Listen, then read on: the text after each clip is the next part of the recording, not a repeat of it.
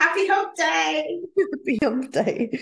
Oh, And as it's December, we're trying to be very Christmassy themed. I've got my yes, little, this is all I had, but they're like Christmas. yeah, I've got earrings in, I've got angels in. Oh, Like you can see, I've got angel earrings in. yeah. So, Yeah, the little Christmas earrings going on. mm, Getting in the mood. Actually, I haven't put any decorations up yet. Right, I'm really get out to that yeah. this weekend. That's my next. Do you put them up at your place? No, I'm very lazy. I did do it like the first year or whatever I moved in, but then I realized I have to take them down. And I was one of the people who had them up like till January or something. And then I was like, oh God, I can't do that. So now I'm like, oh, it's fine. Oh, that's fine. True. But in theory, you don't really celebrate Christmas. Yeah, in theory, I guess. Yeah. Mm. I mean, I don't go to church or anything, so no. Yes. I mean, I celebrate Christmas with you guys. That's always. Yeah, that's nice. Yeah. You like that? Yeah. Like that? Absolutely. Mm. I like the food and Yeah. mostly and the presents, but yes, it's quite nice. So good food. Did you have a good week? Yes. I'm like going, what did I do? Yes. What did I do? Actually, last weekend I started my Christmas shopping. That's what I did. So I'm nearly finished. I still got a couple of presents to do, and cards because I need to send them this weekend to get home. I like to do written cards to my family in the UK. Oh, that's lovely. So I always write cards. Do you know what though? It's so ridiculous. It costs me just to send the card. I spent $40 in stamps. Oh my God. Just to send cards to my family. Cost nearly as much as the cards. Yeah. Yeah. So it's an expense just sending cards. Yeah. So I don't send gifts so much as cards. Yeah, it's mad. Well, gifts would be crazy then. I usually just say, what I usually do, send a hamper and say that's the family gift from me. Yeah. That's what I usually do, and do it online. That's usually what I do. And then that's it. They get a hamper and they get a card from me, unless I'm there, and then I can buy actual presents. And then my mum whinges every year. I don't know what to get you. It's like, you don't need to get me anything. Just send me a card. Yeah. And she's like, no, I'm going to get you something. I don't really know what to get you. And I can't send you something because it costs more to send than what it cost. Yes, exactly. And my mum's not very techie, online-y. So I just suggested just get something online. You can send her links. But I think she probably needs VPN though because Australian stuff. Anyway, she doesn't have to figure it out, so it's all good. Fair enough. Do you buy presents in your family for each other? No, because you don't celebrate it. Although one year randomly, my mum, because she always has this little Christmas tree, that she puts out. And one year randomly, she decided to give us literally white envelopes with money in it, like plain envelopes with money in it. I was like, that's lovely. It was so random. I mean, very well appreciated, but yes, very random because my brothers tend to travel during that time. Yeah. They're usually not here, so. I have a question for you, right? So you do not celebrate Christmas, and do people say to you Merry Christmas? Yeah. And I say to people Merry Christmas. And you say to people Merry Christmas, cool. Yeah, because I overheard someone the other day go Merry Christmas, and then they go, oh, can I still say that? And they said, I don't know what you're allowed to say these days, right? And I was just like, I didn't say anything because it wasn't my conversation. I was over listening in. I kind of wish I had now, but this happens to me all the time. Hear things, they annoy me.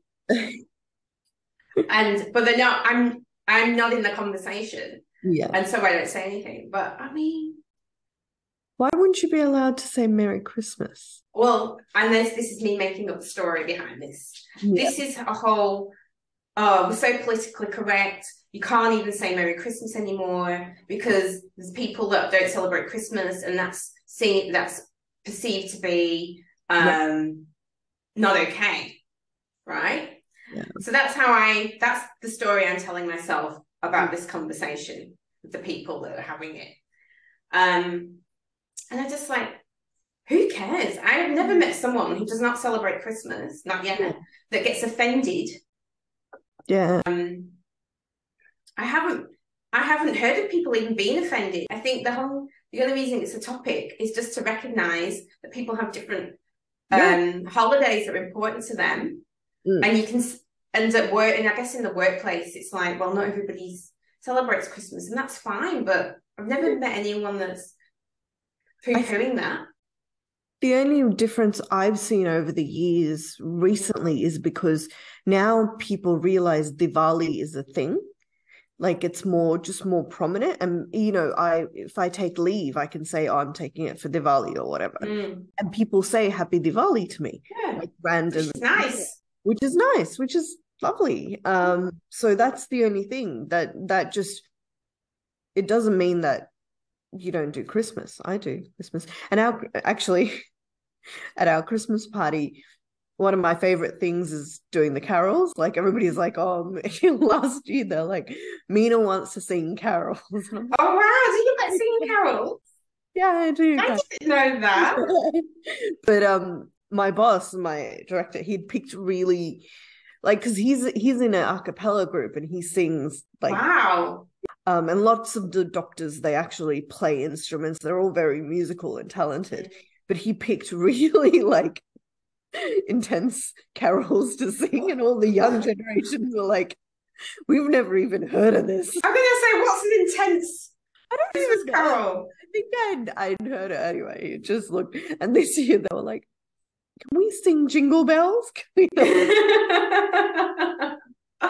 Was it things like Deck the Halls or something? Yeah, maybe. I can't. You don't remember. Oh, I didn't know you liked. Oh, we have to do carols at Christmas just for you. Oh, it was just random because, you know, somebody plays the piano and then Wow, yeah, it's pretty impressive. Yes, that is pretty cool. Oh wow.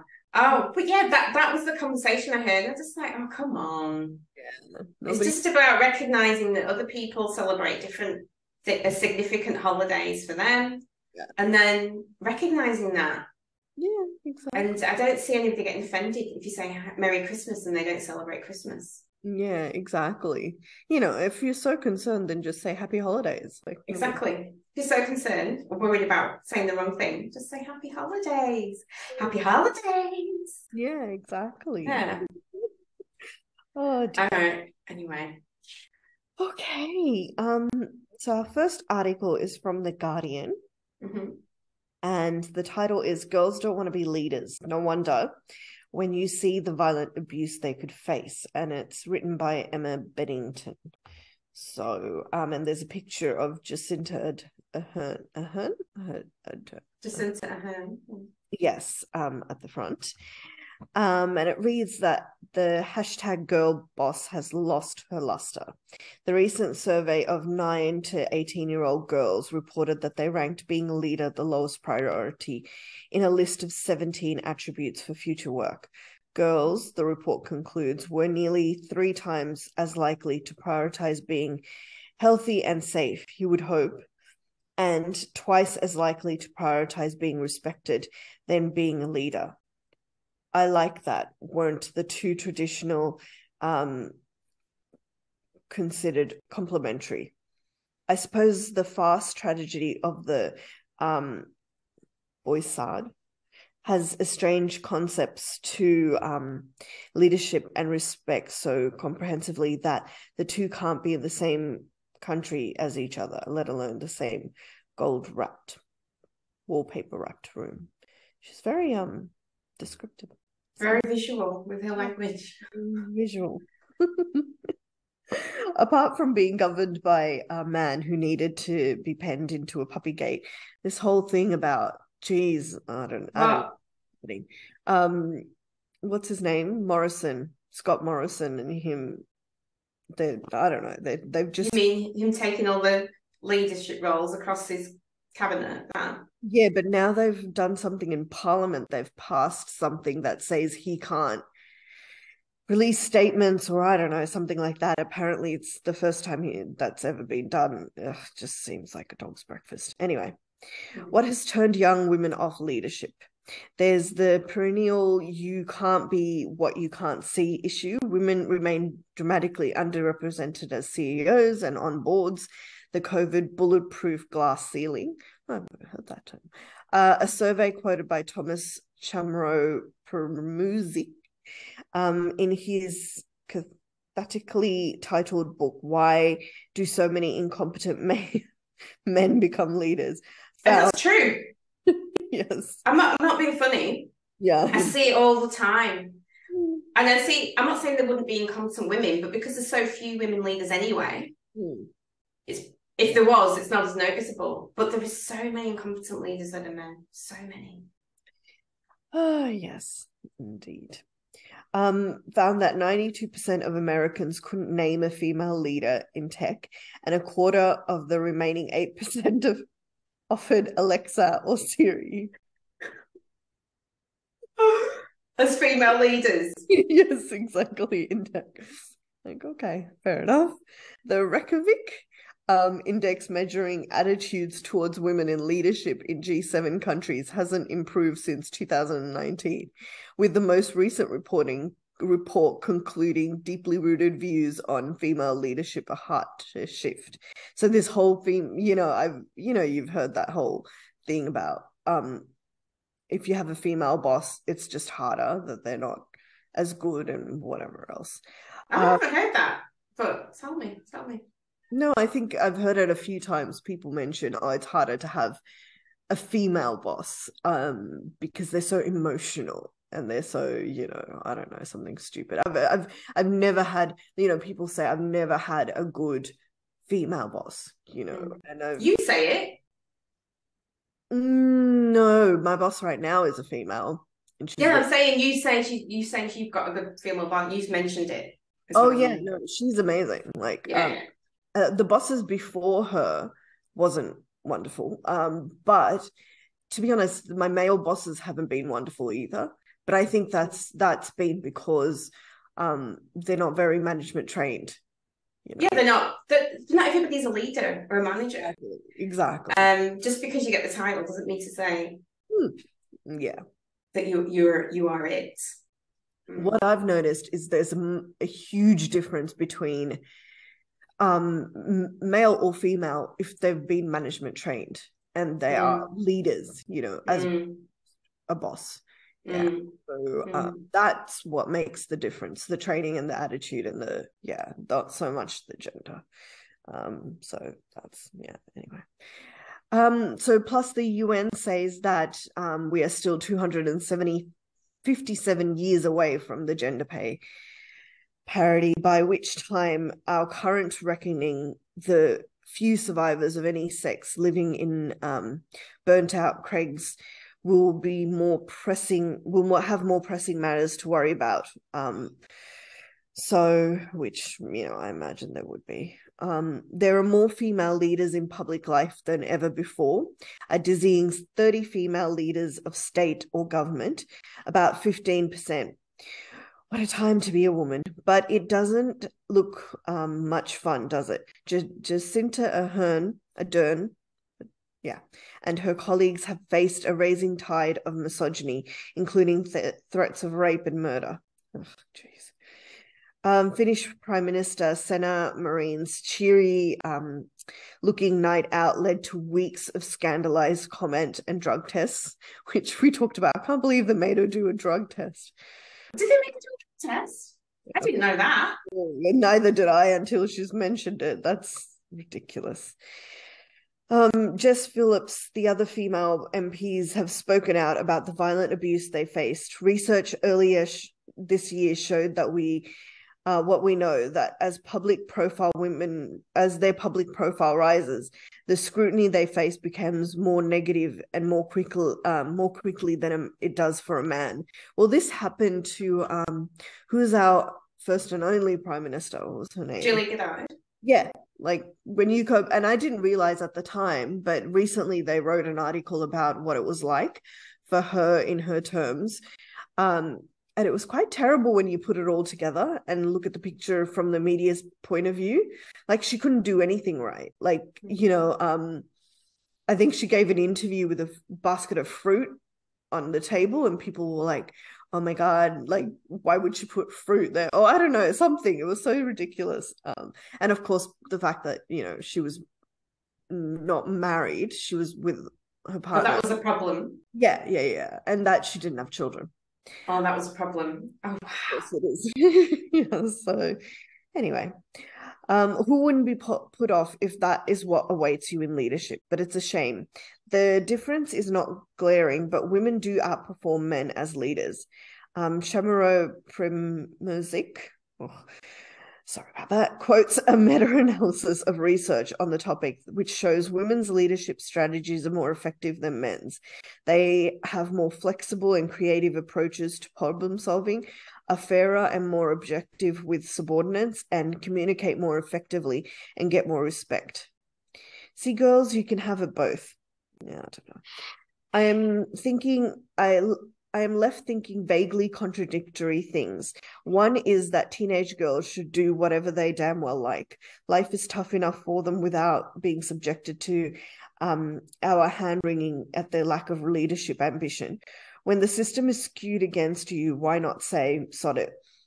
But an alpaca herder make vegan muffins or go live on a tree. Yeah, and I'll just be an alpaca herder. I'll go and make vegan muffins. I'll go and live in a tree. Yeah. Oh, I see. Yes, that didn't make sense to me. I should say to everyone, not quite awake yet. But the world is also a bleak place for women and girls who are not in charge. The less power you have, the more vulnerable you are to those who abuse their powers. In the US, women's reproductive choices are scrutinized and criminalized. Girls are even deleting their period trackers for fear of reprisals. Women in Afghanistan are banned from traveling, and women and girls are forced to study in secret. Then, of course, there is Iran, and I've been watching terrified, wondering in awe at the bravery and spirit of young girls and young women and teenage girls, giving the accolades, no, I don't know what this word is. Somebody the finger, I'm guessing the government, waving their headscarves and heckling paramilitarians. They shouldn't need to be leading the charge, risking their lives to challenge a regime policing its twisted ideas of women's morality with murderous violence. The world has failed them as it fails so many girls and women. But that's the thing about leadership. When the alternative is bad enough, sometimes it is thrust upon you. So, yes, that's very sad. I think it's like 14,000 people arrested in Iran now. So it's getting insane, isn't it? But she's right. Like young women, probably in their 20s or whatever, really risking their lives, and that's so brave. I don't know how brave. If I would be that brave, I would like to think I would be. Knowing you would be arrested, because pretty much everybody who's speaking out is being arrested. But it's just not even that. It's like the alternative. You're weighing up the alternatives. The alternatives got to feel worse for them, and I guess now it is, especially when that other woman was died in custody, and so many women do. Yeah, exactly. But I did recently see a post with the Iranian women's football team, and they had taken off their hijabs, and did they? They all did. Yeah, good. They all did. So that was brave and scary. So yeah, because they could all be arrested, right? Yeah. Well, the I think the captain of the football team was arrested, wasn't it, in our last article? So because he was quite outspoken. Oh, that was the male football team. Yeah. Yeah. Yeah. So I just feel like this is what I feel like. I'm just, from what you're seeing, the people that really stick out the neck, like really stick out the neck, are the people that it affects. Like that male captain, it was because he was Kurdish and and they are obviously not as Yes. maybe treated like second-class citizens. I don't know. Exactly. And then in the women, it affects them personally. I think they're the ones really sticking out their necks. I'm not saying they don't have support. They do, but they're the ones really sticking out their necks, and we really need more support from other people. These things. Yeah. Because, and even in like even in other countries, it's obviously the Iranian descendants who are speaking out on social media and things like that, because obviously it's their, they feel it more, I guess. And I feel like sometimes, why isn't the world paying attention? What is the rest of us doing? So, but it's the same with Afghanistan. So that was shocking, like when all of that happened, and there was a lot of talk around it when it first happened, and then it sort of died down, and now it is what it is, I guess, with the Taliban in power. So people lose interest. Same with I feel like it's the same with the Ukrainian war. Yeah, exactly. It's still going on, but no, less and less in the news. Oh dear. Yes, terrible. And I don't even know what midterms are really in the US, but I think something about political elections, but yeah, exactly. But I think there's a bit of change happening there. But to be honest, I haven't been reading very much about it. I get a bit exhausted with the US politics of it all. It's, I don't know, it just seems too depressing sometimes. So yeah. Is that the end of the story? Yeah, that was the end. Okay. Because she said, what did you say? She said something, and you said, yeah, right, when you read it out. I'm trying to think what it was. It was like, you can have it all. You can have it all. And you win. That. So tell me about that. No, because I don't know. I just think it's too much pressure to put on women in particular. Nobody says that to men, right? That they can have it all or whatever. Like, it doesn't even apply to men, really. Women, it's like you can, like, I don't know. It's just a hell of a lot of pressure to be like, oh yeah, you can do your job and do the family and do everything else, and like. But why does that have to mean have it all? Like, it depends what that means to me. The only way I can have it all, if what I want is a family, and if what I want is to be a leader because I feel like one and I feel like I can make a difference. If those are things I want, I'm going to need support to be able to have that. I'm going to need support from my partner, family, friends, followers. Going to need support. So in that sense, you can have it all. But if have it all means I have to do everything myself, then that's not really going to work, is it? And that's the difference, because the perception is men have the support of their wife or partner doing that for them. But I mean, you can pay someone. I know a lot of people don't want to pay people to look after their kids. Then you have to have a discussion and make a choice, right? Yeah, exactly. But I mean, I don't know. I feel like for me, I think the standards are more of an issue than everything else. I mean, people should be pursuing whatever goals they feel that they want to pursue. But sometimes I feel with, especially with social media and things like that, to be able to have it all together as well is such an issue when it's not really a realistic goal. So no, but then I tell you what I found interesting. I've not heard of that Reykjavik index, so I have to look up what that is. But the fact that women pick safety as something they want in the future, and respect, that scares me, because if you want safety, it implies you're not safe. If that's the thing you're seeking, it implies you don't feel safe. And that's scary. Yeah. Oh, I mean, it makes sense that you know, because of all the things that you hear in general and women experience, especially depending on the country that you live in. You might not feel safe at all. So. But I mean, there's so many, like, safe, might not feel safe to be a leader. Because I can tell you, I've also heard that comment from people that, oh, this leader in particular is too emotional, or they're just too emotional because they're a woman. Yeah, absolutely. And the fact is, you can't make good decisions if you don't use emotion. You need to use emotion to make good decisions. Yeah. But it's not even, it's not that men don't get emotional. It's that them getting angry or whatever is just isn't considered emotional, right? Yeah, it's so weird. So yeah, I don't know. Bizarre to me. But anyway, that's what it is. But hopefully things are getting better. Well, what would we ask people to do? To keep an open mind if you get assigned a female boss. To perhaps give them a go, as opposed to, you know. I'm just thinking, all my bosses have been female. Mostly, yeah. I had one male boss, and that at the very start of my career, I had a male boss, and he was really good. And then I had a female boss who wasn't so good.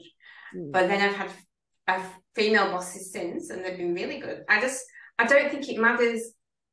I don't think it's that you're male or female.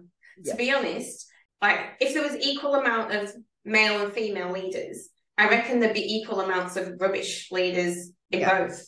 Yeah, absolutely. To be fair, or not as good and excellent, because I've had excellent male bosses. I've seen excellent male leaders.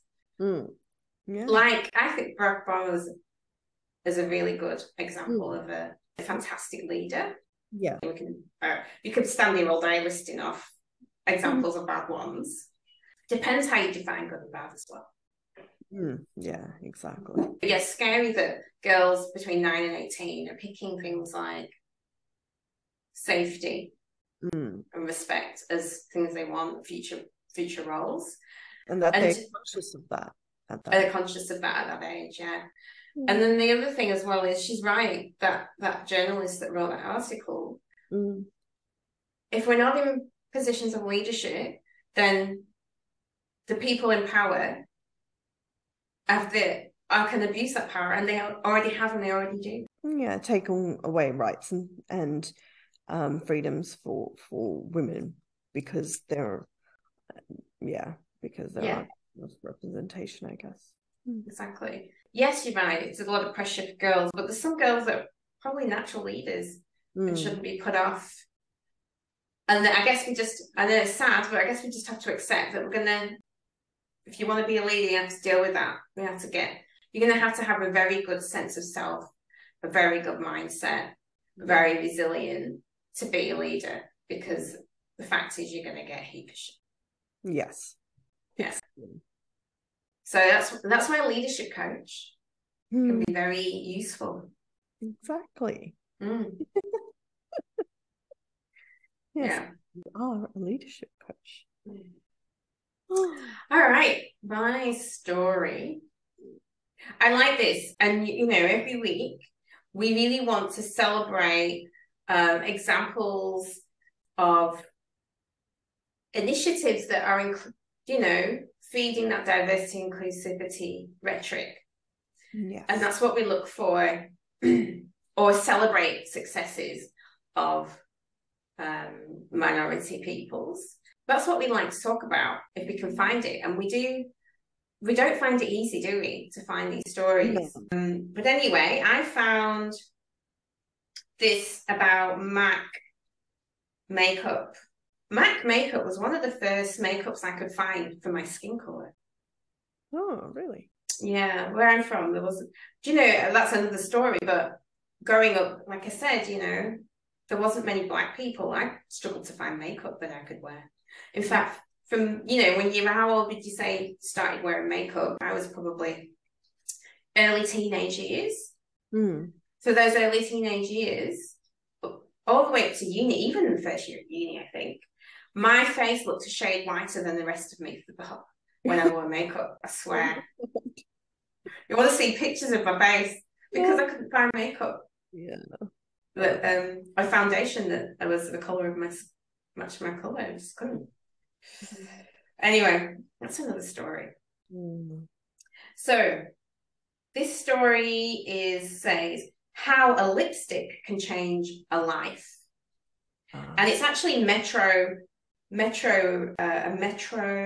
news article.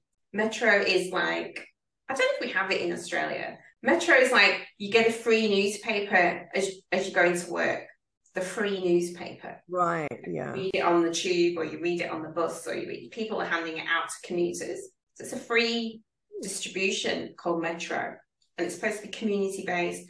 And in London, it would be a bit more topical with politics and media and stuff. So it's a drab, rainy morning, but you wouldn't know that a MAC Cosmetics Carnaby Street store. You wouldn't know that at a MAC Cosmetics Carnaby Street store. A drag queen, charity workers, influencers, and members of the LGBTQ+ community have gathered for our photo shoot in joyful and vibrant energy, all in the name of lipstick. Okay. So MAC launched its 3 Viva Glam lipsticks back in 1994. The red, plum, and pink beige shades were released to directly benefit the HIV and AIDS charity drive, with none other than RuPaul fronting the posters. And MAC has been donating 100% of the retail price, minus tax, to LGBTQ+ communities ever since. Oh, wow. They say it's more like donating to charity and getting free lipstick in return, rather than buying a standard lippy. To date, hundreds of millions of pounds have been donated worldwide by the makeup brand. And today, on World AIDS Day, which was yesterday. Oh, okay. So yesterday, by the time this recording comes out, it'll be a week or so after. But on the 1st of December was World AIDS Day. MAC are donating the retail price of all their other lipsticks, not just the Viva Glam range, to benefit the cause. And somewhere along the way, however, in the glitz of celebrity campaign collaborations with the likes of Lady Gaga, Elton John, and Debbie Harry, the charity message got lost. As many as 85% of MAC customers are unaware of what Viva Glam is. I didn't know, but I don't really buy lipsticks from MAC. Now, the brand wants to reclaim the message, which is why they're foregoing a celebrity face this World AIDS Day, and instead extending their charitable pledge across all their lipsticks, not just Viva Glam shades, on December 1st. So they're shooting with the MAC ambassadors, trans educators, and people who work on the ground with those the charity efforts support, all to find out what actually happens when you buy one of these life-changing lipsticks. Mildred Maleka from Uganda is a 27-year-old beneficiary of Micro Rainbow, a charity MAC partners with. She tells Metro, coming from where I come from, there's a lot of oppression. You can't express yourself.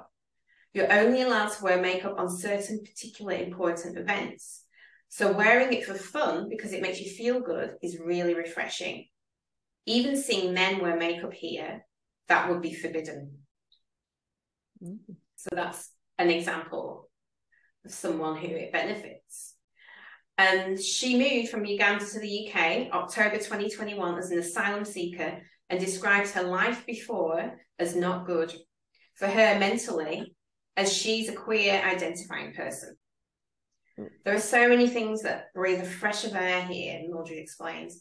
I left Uganda because I was being persecuted because I'm gay, so I needed to flee. After coming here, I found the charity programs, and before I didn't know these kinds of things existed. Micro Rainbow do social inclusion programs and the Moving On program, which can help you with your CV and finding work. It's very helpful, even the social programs, because while you're seeking asylum, you're not really allowed to do much. You can't work. Some people aren't allowed to study. So it can be depressing just staying in a room doing nothing.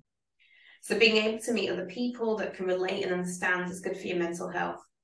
Otherwise, you constantly think, are they going to take me back? What's happening to me? She hopes to one day work for the charity and help others in similar situations. If people buy the lipstick, they can help support what these charities are running. It makes a big difference, she adds. Sebastian Roker, founder and CEO of Micro Rainbow, says Viva Glam helps publicise the message of what the charity does. He recently used a £50,000 donation, £50,000 donation from MAC to refurbish a safe house. The organisation also uses its connections to MAC to host makeup masterclasses. A lot of the people we work with have been told their whole lives they are against nature, Sebastian says. So naturally, when they come to the UK, they come with low confidence and self-esteem.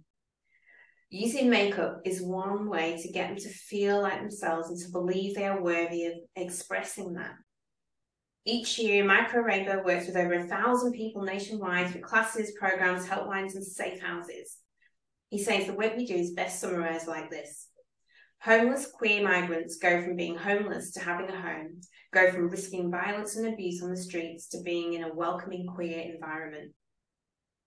Sebastian believes it's important that charity campaigns aren't always heavy and bereft. Yes, we're working with people escaping torture and persecution, but through the lens of makeup, we're looking at how to empower people and give them choice, he adds. The element of fun, it's very much needed. This sentiment is shared by Cheryl Hole, an LGBTQIA+ activist and drag queen, best known for appearing on RuPaul's Drag Race UK. Viva Glam is a campaign she's known for the longest time and says its root message is, we need something to change and we're going to do it through the power of makeup. It's so prominent in the community because it started out as the sheer need for a voice for the AIDS and HIV epidemic, she says. Buying one can literally put a homeless person living with HIV and AIDS in a shelter for 2 days straight, just from one lipstick. And I don't think people realise this applies all year round. It's making changes 24/7. Cheryl's personal favourite shade of Viva Glam 2, the pink beige, she's sporting in the photo shoot they have here. She believes the celebrities that have fronted the campaign, though they perhaps overshadow the fundraising message, have added light to the lip range, attracting publicity and utilising more platforms to promote sales.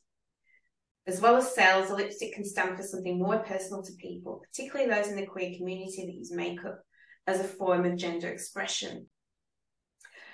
Arian Humarang, an influencer and trans activist who wears neutral tone makeup in her day-to-day, explains, I feel empowered wearing this lipstick, like I'm continuing the legacy of the people that came before me who would have worn this in the 90s. This tiny tube represents so much from all the turmoil that's happened to today, where I can comfortably wear makeup and be as queer as I can be without being apologetic about it and without having to hide it. Back in the day, they had to do so many different things to not be known, to not come out. Wearing one of these lipsticks to me represents all of that. Arian believes campaigns like this create a safe space for those affected by the issues Viva Glam is aligned with. It's also just giving yourself the joy of helping others, she adds. And then it talks more about Matt and it raised and who other charities it raised funds for, like Positive East, a charity called Positive East, which supports people living with or affected by HIV and AIDS in London. I'm not going to read that, but then I found another story and I just really like the charity. So another charity that they support with these funds. And I got this from an article, I guess it's a corporate business publication. It's called 3BL CSR Wire. That's the name of the publication. And the article was in celebration of Trans Awareness Week, which we already had in November. MAC Cosmetics launched Inclusive Makeup Edit by Joseph Harwood. He, she, they. He goes by he, she, they. He, she, and they. All of them. And donate £50,000 to Mermaids charity. And I just wanted to mention Mermaids charities. It's an amazing charity. It's in the UK, and I'm wondering if there's anything like this in here, because there isn't that could do with it. It talks about the Viva Glam again, because it also supports the LGBTQI plus community. And it gives the three main things that the Viva Glam does by supporting the LGBTQIA plus community. Eliminates stigma and fights for the empowerment of the LGBTQIA plus community, specifically assisting homeless and youth alongside regional organisations. Empowers women and girls to fight for equal rights, healthy futures for women and girls, specifically around reproductive and sexual health education, and the HIV and AIDS part, which we just talked about. But I wanted to say what mermaids do. Mermaids have been supporting transgender, non-binary and gender-diverse children and young people and their families since 1995. Mermaids supports transgender, non-binary and gender-diverse children and young people until their 20th birthday, as well as their families and professionals involved in their care. Transgender, non-binary and gender-diverse children and teens need support and understanding, as well as the freedom to explore their gender identity. Well, whatever the outcome, Mermaids is committed to helping families navigate the challenges they may face. And I just wanted to mention that because I thought it was great. I'm wondering if there's anything like that here. Not aware. So who knew buying a lipstick? Buying a lipstick can make a difference. You know, some people think, oh, there's all this stuff in the world. Like, the smallest thing can make a difference. I really think what we're doing can make a difference. And buying a lipstick can make a difference. Yeah. Now that we know, because, yeah, I didn't know that I buy MAC lipstick. Now that we know, it's something that if you're considering buying a lipstick, then why not buy the one that MAC is selling? Exactly. So, I don't actually wear that much lipstick, but now I know that, I'll think twice about which brand of lipstick I buy. Nothing, MAC lipsticks are perfectly fine as far as I know. I've just got so many. Right, okay. So wrapping up. Are you ready? yes. But what would you do? I'm trying to come up with my own little jingle there. All right, so what would you do, Meenal? Mm-hmm.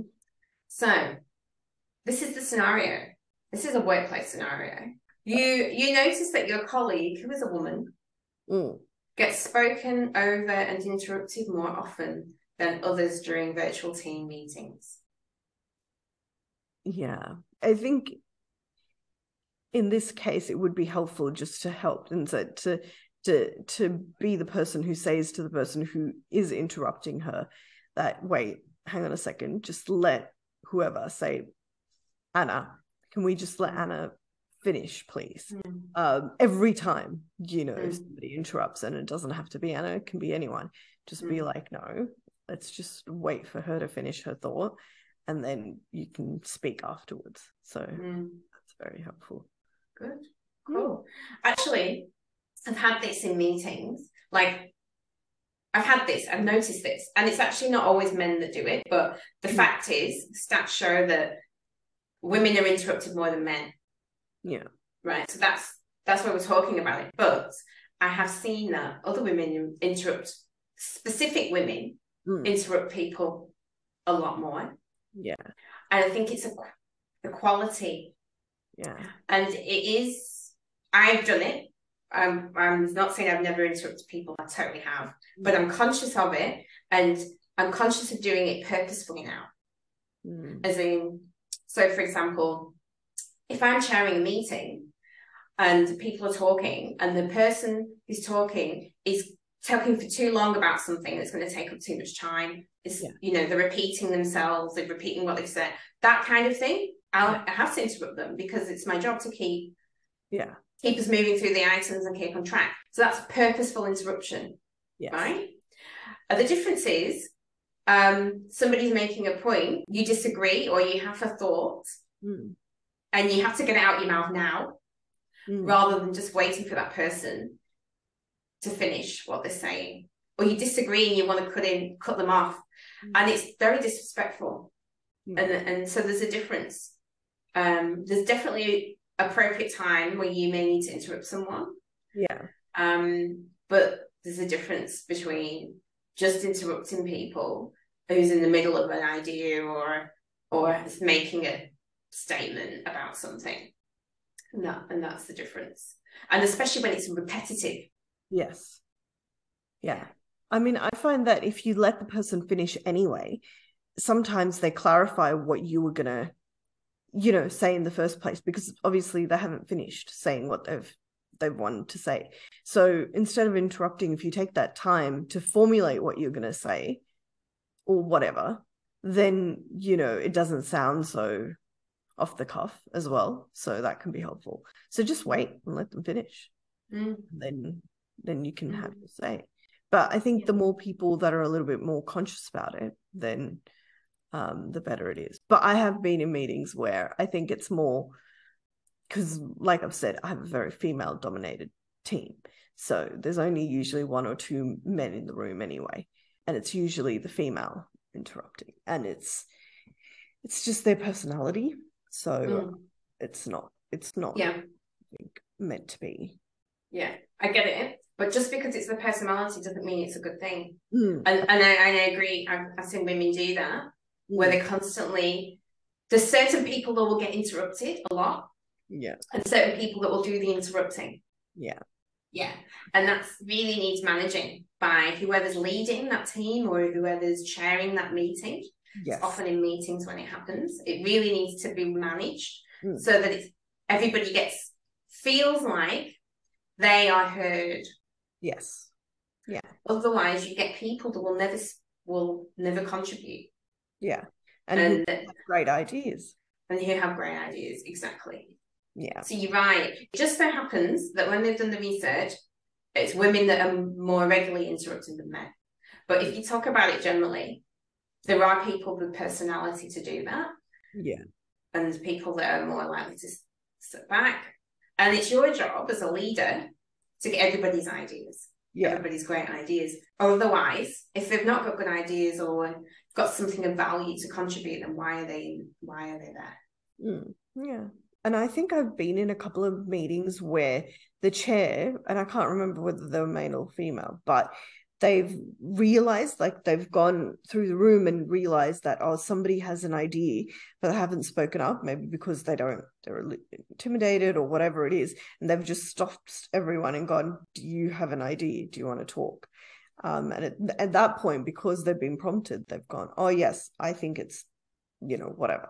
And that's really good chairing of a meeting and good leadership right there, to realize that people want to talk. And it's very good.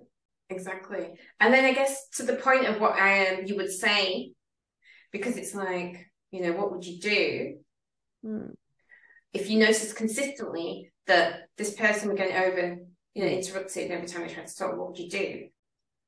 I'm not reading what it says here. I would say, personally, I would go take that other person to the side and say, I take both of them to the side separately, have separate conversations. But the person that's doing the interrupting, if it was like a characteristic that they constantly did, yes, I would say, I don't know if you've noticed, but you often interrupt this person or other people. They might be just doing it to lots of people when they're talking. Can you think about letting them finish before you make your point? I've given that as constructive feedback. I said, what you say is usually really valuable as well. Absolutely. Really valuable. And I always want to hear what you have to say. But I'd like to hear what everyone has to say. So it's important that we let people finish speaking without interrupting them. So I'd say that. And then with the other person say, I noticed that when you were talking, you were interrupted by this person and it happens. Is that something you've noticed? See what they're saying. Yeah, no, whatever. Okay. So I'd just say, maybe try this next time. It's up to you. Or I would ask them, what would you do next time if you're interrupted? See what they say. So the idea is for them to come up with their own solution. And if they don't have any ideas, then I'd have to prompt them the same. Maybe you could say, I just want to finish what I was saying. Yeah. Because that's okay. That's all you need to say. It doesn't have to be rude or with anger. Just say, hold on. I just want to finish what I was saying. Yeah. Just say it loud enough. That would be my advice. What would you say? What would you do? I think it is important to tell the person who's interrupting that, just let people talk, especially if it's a pattern of behavior, right? But definitely, and if you're in that meeting, I would say that you need to, and the person who's been interrupted doesn't say anything, then people should be like letting her or him, if it's a him, finish talking before, so that's helpful, recognizing it so you can help the person. The reason I speak to the person who was being interrupted is because can empower them to empowering them, because otherwise you're putting them in the victim mode, like I'm helpless, I can help myself, so I'm going to do it, I'm going to rescue you. Yeah, absolutely. Anyway, what does it say? It says why it matters. It's undermining to be repeatedly interrupted. Of course. It means that the team loses out on the woman's ideas and insights if it's a woman.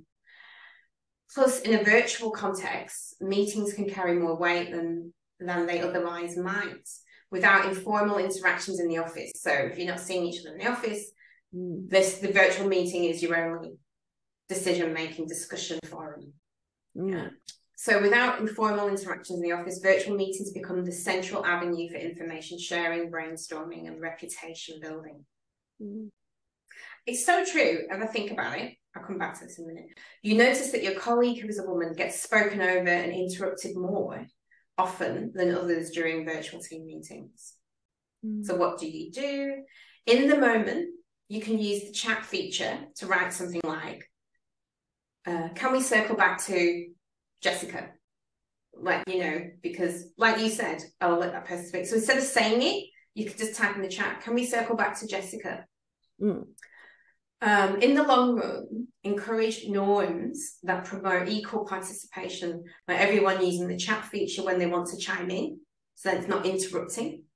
That's a good idea. You think, I need to say this. Because sometimes, and I'm so guilty of this, I think it and I feel like I have to say it or else I'll forget.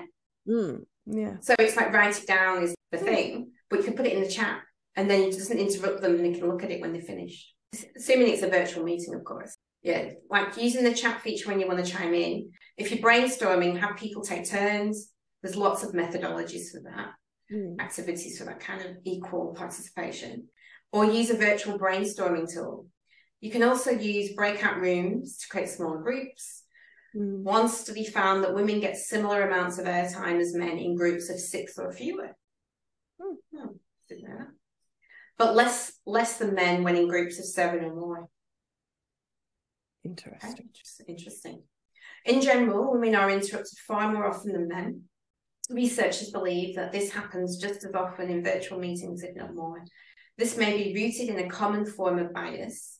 People often value women's contributions less highly than men's. And it's called performance bias. And that just means there's perception that women perform less well than men. It's a perception. It is a perception. In lots of things. Women drivers, for example. Yes.